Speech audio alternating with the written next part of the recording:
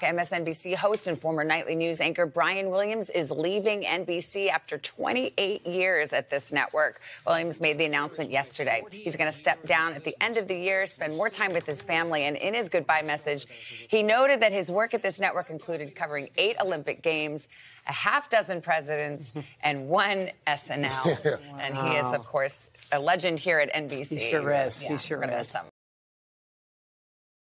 Hey, thanks for watching our YouTube channel. Find your favorite recipes, celebrity interviews, uplifting stories, shop our favorite deals, and so much more with the Today app. Download it now.